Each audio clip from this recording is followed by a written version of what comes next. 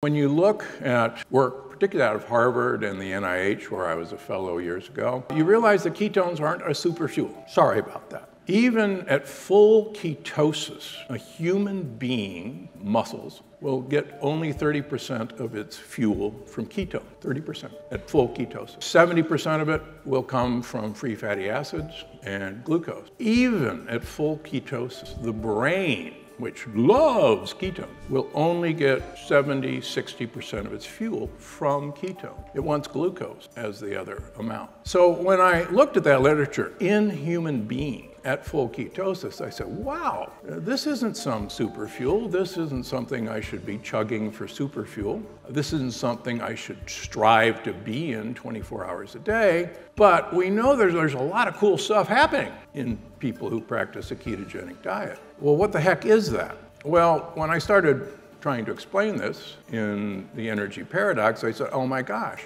there's a keto paradox that ketones aren't some superfuel, but they are signaling molecules.